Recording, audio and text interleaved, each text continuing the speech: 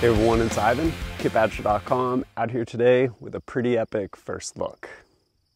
I'm pretty excited about all these things that got sent out, some pretty rad stuff, a lot of which will ultimately end up as reviews in the Night Vision series. But this right here, sent out by Nightforce, the ATACR 1-8. It is, I don't know, don't look through it if you're not going to buy one probably, because you'll get really spoiled.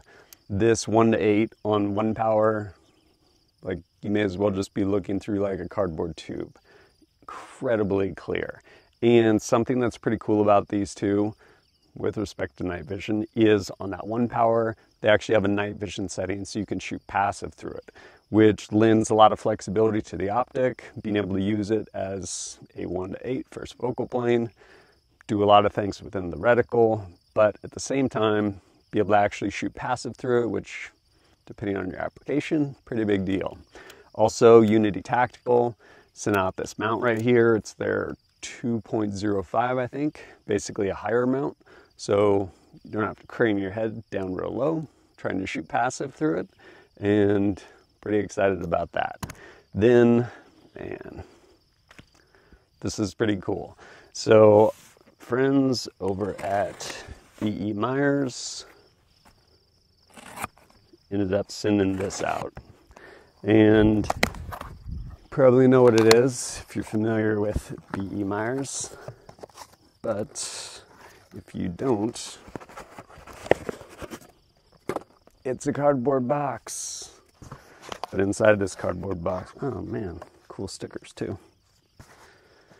is the MAWL C1 Plus. So if you're unfamiliar, obviously with most lights, or not lights, but lasers and stuff, they're regulated. So you have ones that are good for sale in the civilian market, basically limited to like 0.7 milliwatts, which this one is. And then you also have like the military version. And the reason being is because you can burn people's eyes out, and there's no blink reflex because it's infrared light.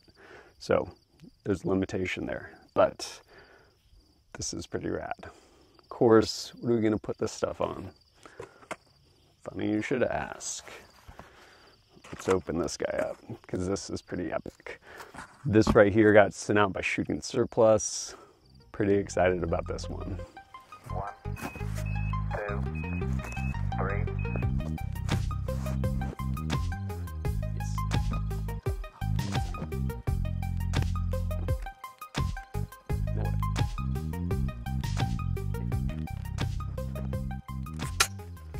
Knights Armament SR-25. This one being, I believe, their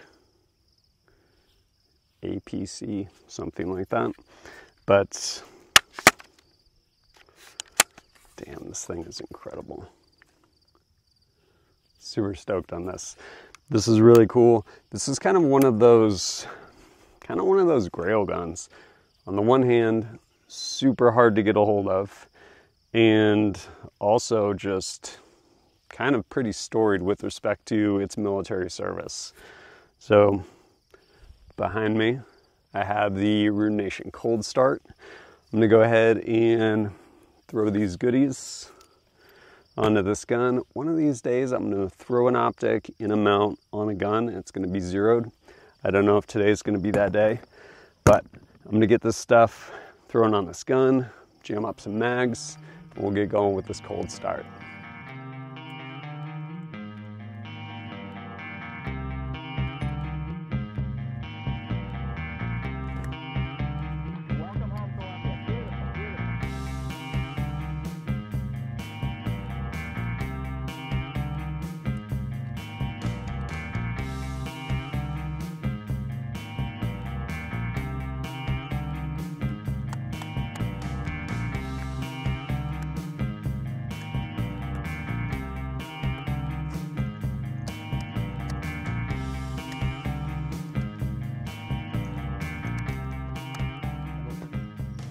Behind me is the Ruination Cold Start.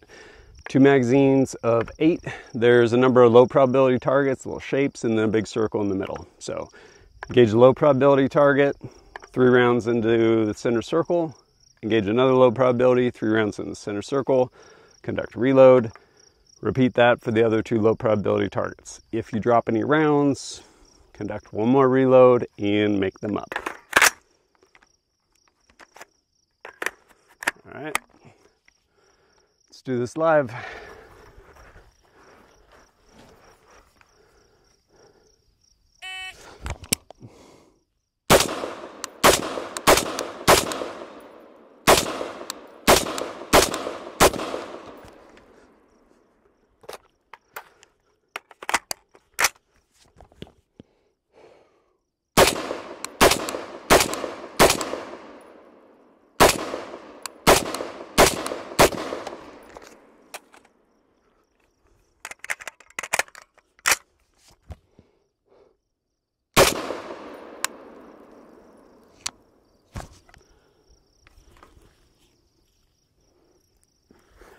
Pretty sure I failed it, but get what you get.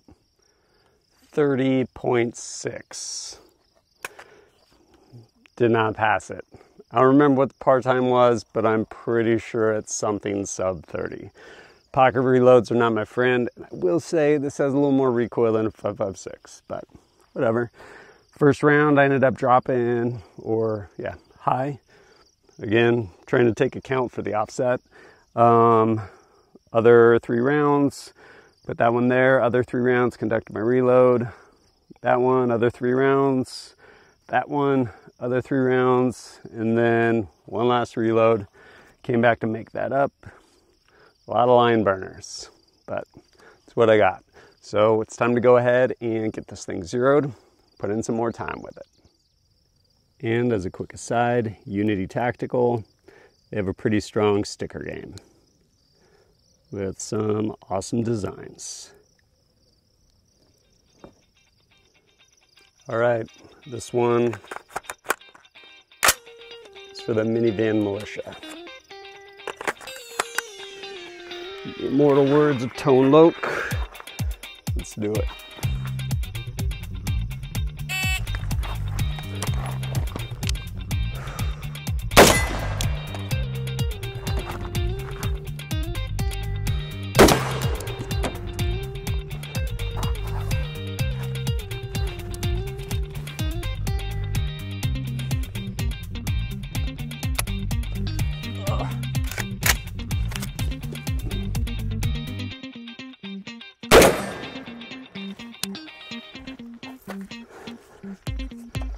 Whew.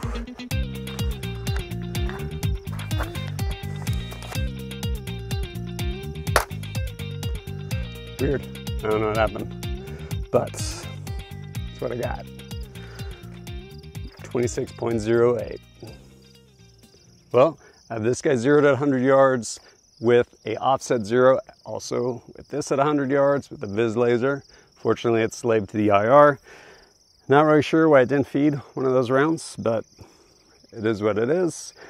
So I just have a mere 13 hours till I can come back out and put in some more time with this under conditions that are kind of more suited to it. To get full effect, had to, of course, come out, spend some more time with this. But before I did, had to basically throw a few more upgrades on here. One of which, or 2 of which, I guess, being hot buttons for both the MAWL as well as my SureFire Scout I threw on here. The SureFire Vampire Scout, so I can basically run IR or white light. And yeah, the hot buttons are pretty cool. It allows me to push all of this stuff forward, both the MAWL as well as this little scout light. And keeping it forward, I'm able to move the buttons back. And then using, I believe it's Emissary development, their cable clips, able to do a really good job, basically cable management. So keeping snag hazards out of the way, things like that. Something else I promptly did, as nice as this rifle is, man, the stock like A2 pistol grip, thing's just hot garbage, can't do it. So threw this one on here, and also this hand stop, both of which are prototypes, buddy of mine did. And yeah, also threw Edgar Sherman Design Sling on here. So I can not carry this pig all the time. I can let my neck carry some of the weight, and came back out here to get after it. This thing, it's pretty impressive. Going through the box and kind of the documentation, I ended up finding the test target. Super impressive. It's like just over half MOA, like 5-shot group, like 0.5 something at 100 yards. Pretty impressive. So I have zero excuses with respect to this rifle. And then coming back out here, I was like, well, let's do this. So I ended up shooting it out to 100, 200, 300, and ultimately 400. Going off of just nominal holds after already having this thing zeroed, I was like, okay, cool. 300 yards should be about 1.2 mils. Basically held inside that reticle at max 8 power and got my hits. Same thing at 400. It's like, all right, should be about 2.2 mils. Held, broke my shots, got my hits. All of this with like South African surplus ammo that was probably made, I don't know, probably around the time I was born. But really impressed so far with this thing. Moving into low light, I will say the laser on this MAWL is super impressive.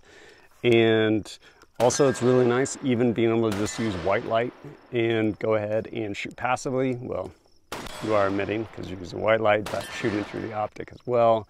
Super, super clear, this ATACR 1:8. And yeah, then going into the IR spectrum, the MAWL is pretty incredible. It really is. The illuminator on it, yeah. I can't wait to actually put in some time and really stretch this thing out at distance.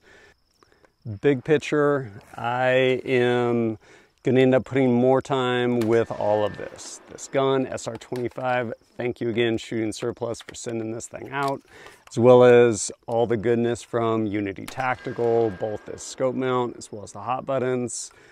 Obviously the MAWL from BE Meyers, and this ATACR 1:8 from Nightforce. Pretty amazing setup. So eventually, when I get more time with it, I will definitely bring you reviews on the aforementioned stuff. But in the interim, if you would like to actually shoot this thing, because it is rad, this gun is actually going to be going on the 2021 Coast to Coast Tour. Starting first range day, 20th of June, and ending at our last range day over there in Ohio at Brownells, kind of the finale out there in Iowa. So if you're interested in shooting this awesomeness, probably not at night just because the range days are mostly during the day. But yeah, this gun and all of the accoutrements will be out there for you to come shoot if you would like to. And if you appreciate my content and want to support it, greatly appreciate your support. Whether it's liking and sharing videos or going over to kitbadger.com, picking up stickers, KBAT target pads, things like that, or supporting me directly through Patreon, all that stuff helps. And if you have questions for me, happy to answer them. Probably not in the comments section, but over on Patreon, we have a really active Discord. Happy to answer everything over there. But as always, thanks for joining us at kitbadger.com. Look forward to seeing you next time. You gotta watch where you go and watch what you do. Gotta watch what you say and who it's said to. You gotta watch who you cross and watch how you move. There's one day